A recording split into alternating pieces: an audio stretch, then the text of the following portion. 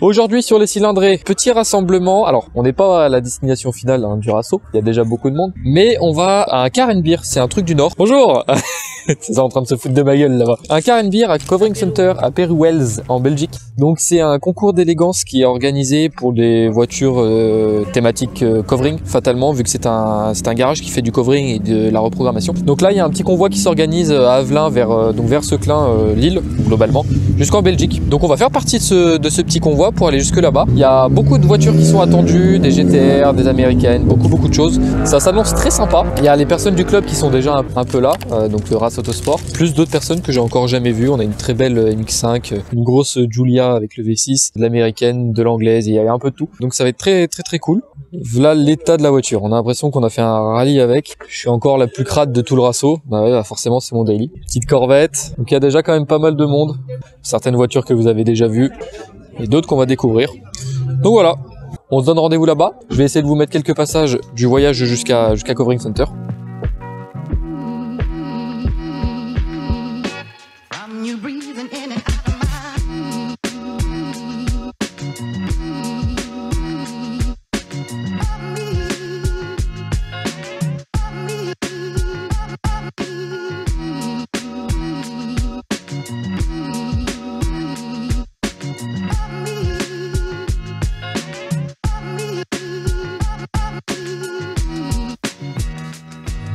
Bon, première pause avant d'arriver. On s'est garé dans un jardin. Je sais pas trop où on est. Le GTR qu'on connaît. Voilà, pour le coup, il y a vraiment de tout. De la belle Mini, de l'Opel GT. D'ailleurs, ça, c'est un châssis de... C'est fait avec Lotus, non? C'est ça, c'est une bonne tête. Dites-moi si vous savez ce que c'est, parce que j'y connais rien du tout sur cette voiture. Oh, la Corvette, elle est belle. Il y a vraiment de tout. Il y a vraiment tout type de voiture. Un Steph, regarde. Il y a encore une Clio de l'ECF, la 45S, les dernières. Cette Lotus est très belle. J'aime beaucoup ça. Des types R, des Golf, ça aussi. Laisse tomber, le monstre. Et puis voilà, tout le reste du club qui est par là. Allez, encore 45 minutes et après normalement on devrait arriver à Covering Center.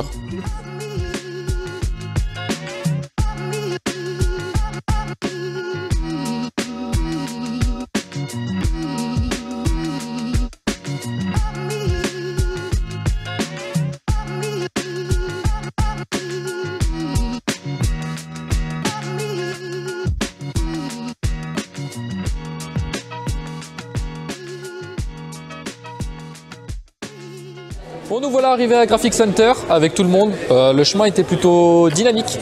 Les gens roulaient à 180, voilà, c'était n'importe quoi sur les routes belges en plus où vous avez quand même ça tout le temps. C'était super cool, beaucoup de monde, beaucoup de voitures. Là, on vient de tous arriver. C'est très compliqué pour trouver une place.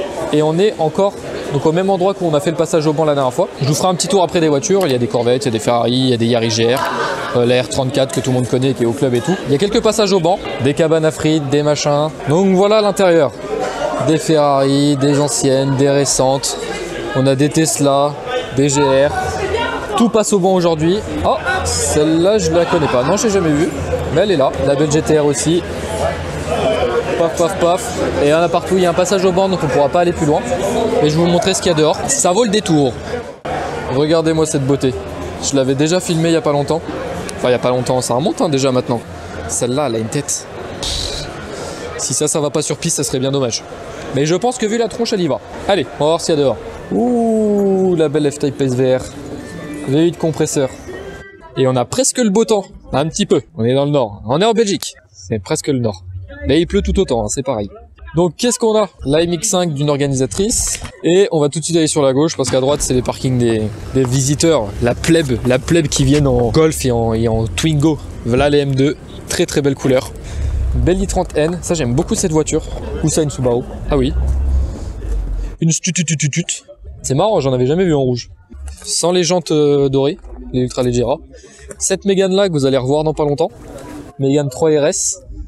Dans un état, je dirais plutôt neuf. Plus que neuf, oui. Vous la reverrez, on va pas vous la montrer. Regardez-moi ça. Les gangs des Miata. Très belles. Elles sont impeccables. Avec une petite plaque belge, ça me fait kiffer. Très belle Golf aussi. Oh, j'ai vu un truc jaune fluo. Qu'est-ce que c'est que ça? 911 Turbo S. Ouais, bon, bah théoriquement, Ça va sur la lune, ça. Enfin, il y a assez de patates pour aller sur les lunes. Oh, alors attendez. Le fond de chrono en jaune, c'est magnifique. Oh, j'aime beaucoup. Julien, rachète-toi une Porsche, s'il te plaît. Allez. Reprends GT4. Reprends ça, regarde, c'est bien ça. Une belle S2000. Le gang des BM. Là, les M2. Très joli ce blanc craie. Un peu à la Porsche. Une grosse Audi TT. Une TT R8. Très très belle. Qu'est-ce qu'elle a celle-là? V8 ou V10? V8. Qui marche... Oh, c'est très beau. Qui marche une tonne aussi. Hein. Là aussi un V8, biturbo. Qui est très sympa. En gris comme ça. Oh, qu'est-ce que ça chante. Ah, il y a beaucoup de mini. Il y a la mini du Martien aussi quand il s'est planté. Je vais vous la montrer juste après. Très jolie en vert celle-là. Golf, beaucoup. Oh, gros covering. Gros covering. Qu'est-ce que j'ai raté en face? Une mini GP. J'adore cette voiture. Je sais pas du tout ce que ça vaut. Donc si je dis pas de conneries, ça c'est une GP2. Donc c'est pas la 3 qui... celle de POG, c'est celle d'avant. Oh, là le béquet. C'est sympa. Celle-là on la connaît aussi. Vous vous souvenez de la Fiesta ST qui est arrivée très fort dans le virage du Mans sur la vidéo où on a fait notre road trip avec Julien? Bah c'est celle-là. C'est Alexis qui conduisait ça. Bref, la belle Opel GT. De quelqu'un que je connais en fait. Que j'avais pas vu pendant la balade, il nous a suivis.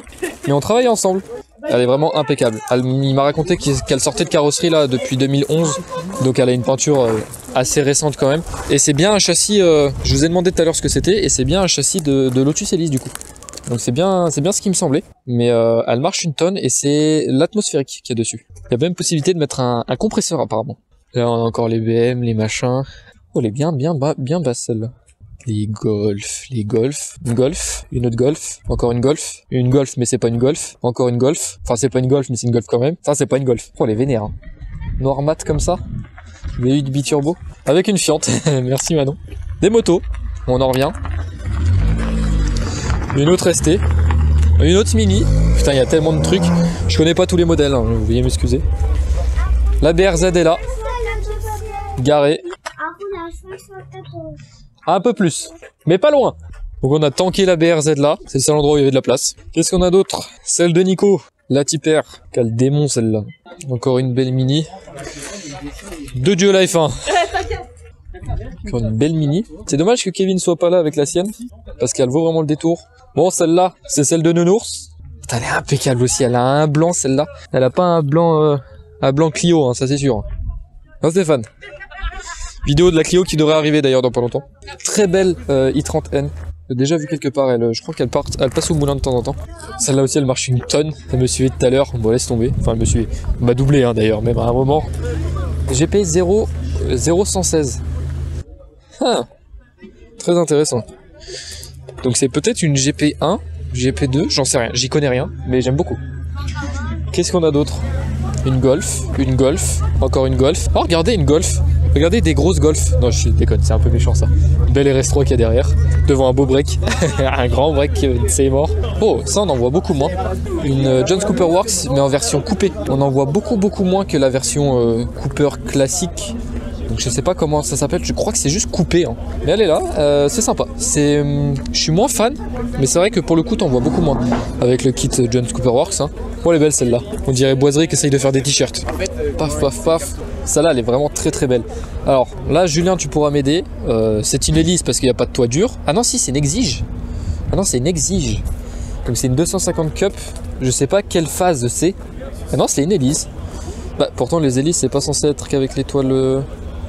Va falloir m'éclairer là. Celle-là, je sais pas laquelle c'est. J'ai une S4, c'est 3, j'en sais rien. Elle est très belle. J'aime beaucoup cette voiture. Donc des Clio qui nous défoncent tous, parce que c'est des Clio, donc sur circuit ça va trop vite. Regardez. Le détail qui fait la différence. Avec les poignées de porte fusée. La voiture fusée. L'aileron Mugen, classique. Une belle Civic Type R, préparée classiquement. Oh ouais ça. J'avais une 106 il fut un temps, une 106 1 litre 1 Zen, celle-là, elle a le démon, elle marche une vraie tonne. Avec des petits livrets jaunes. Bah c'est une 106, hein, donc là il y a le vernis qui se barre, il y a tout qui rouille, mais ça marche vraiment très fort. Oh, une Golf. Oh, une Golf. Vous avez compris mon amour pour les Golf. Oh, une bébé Golf. Oh, une autre bébé Golf. Et là, il y a passage au banc. Alors, vous n'allez pas m'entendre, mais c'est une BM qui passe.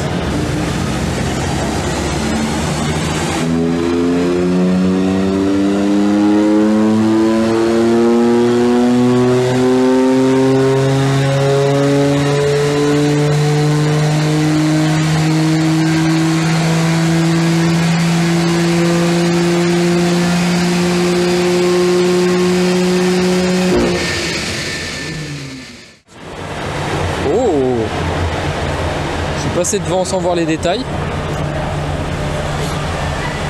Très sympa, alors ça clignote pas en vrai, hein, c'est les LED qui font ça. Très très beau.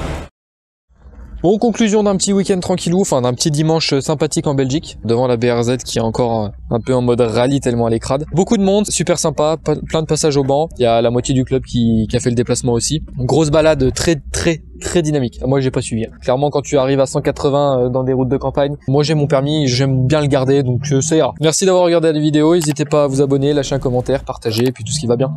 Salut!